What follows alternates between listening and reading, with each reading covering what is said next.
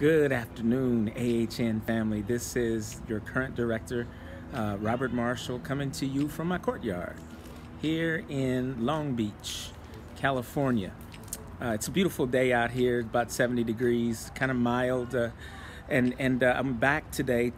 I want to talk to you today from the passage that we looked at the last time, Exodus chapter 4.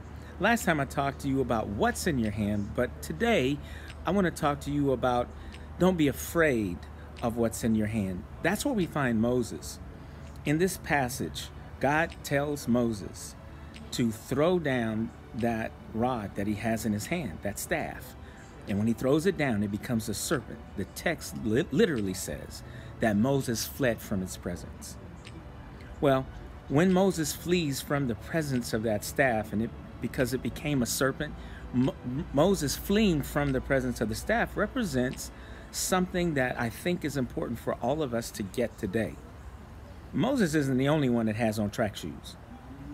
When God tells you and me to do things, when he gives us an assignment to do, often we do the very same thing. And the question that we have to ask ourselves is, why did Moses run? Well, it doesn't take you to be bitten by a snake over and over again to get it. All that needs to happen is that you're bitten by a snake one time. And once you've been snake bitten, the natural response is to recoil. So Moses recoils, and there are a couple of reasons why, I believe, but one of the reasons he recoils is because of what happened in his past. If you remember, when Moses came to help the young Hebrew who was being beaten by the Egyptian, he looked both ways to make sure that nobody else was looking. And then when he jumped in to the fight, he not only beat the Egyptian down, he killed that Egyptian, and the Bible says he hit him in the sand. But the next day when he came out, he found two of his own kind. They were fighting just like that Egyptian and the Hebrew were fighting the day before. But this time he breaks up the fight, and he goes to the guy that started the fight. He says, why are you fighting your own flesh and blood? And the Hebrew says to him, wait a minute, who appointed you to be ruler and judge over us?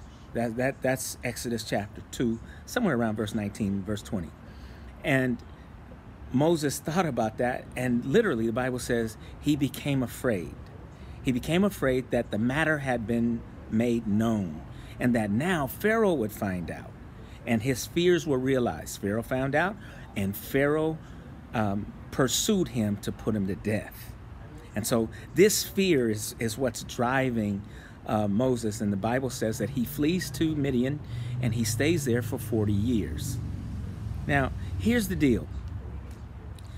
This fear that Moses has, now that he's with God, he comes to the mount in chapter 3, he meets God. God, at that point, basically sends him on his assignment. But when we get to chapter 4, the throwing down of that staff and Moses fleeing from the staff represents this, a crossroads experience. Every time you are afraid, every time I am afraid to do something, we have come to a crossroads. What crossroads is that? Well, the crossroad we come to is the crossroads of destiny. God put destiny in your hands. He put destiny in your hands. Now, we're not to understand destiny like the world understands destiny, because the world understands destiny as something that happens to you, and therefore something you have no control over. That is not the biblical concept of destiny. The biblical concept of destiny is coming to a crossroads, coming to a place where God's divine will, his divine plan meets or intersects with a very vital decision that you and I have to make. The challenge that you and I face is that we need to stop straddling the fence. The challenge, therefore, and the reason that this is a challenge, therefore, is because God is not the only one that meets you at that crossroads. Every time you come to a crossroads, yes, God will be there. His divine purpose, his divine plan for you will always be on display. And yet, at the crossroads, you will also meet the serpent. You will also meet up with your fears. And the way that you are to win that challenge, there are two things that you and I can do to ensure that we win every single time when we come to this crossroads. The first thing is to commit your way unto the Lord. The Bible says, if you commit your way unto the Lord, he will bring it to pass. And he'll cause your righteousness to shine forth he'll cause your righteousness to shine forth and your justice as the noonday. But the second thing that we're to do is to commit our work unto the Lord. Now, committing our work unto the Lord literally means that we are to commit the very thing that the task that he's called us to do, we're to commit that to him. Now, committing to him is not the same thing as submitting to him. When you submit something, it means that you kind of give it over. You almost give up.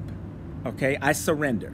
Okay, and I know it is good to surrender, but committing is better, because when we commit this to the Lord, we are entrusting him. We are believing that he has our best interest at heart.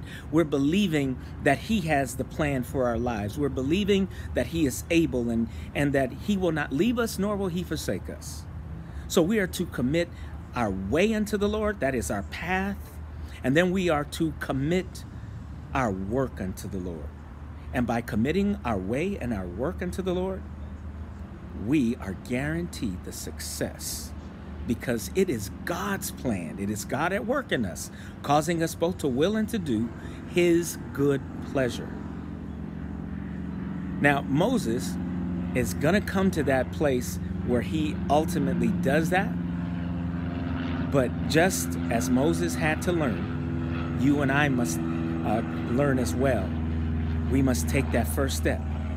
Now, Moses' first step was the second thing that God told him to do was to take a hold of that serpent by the tail.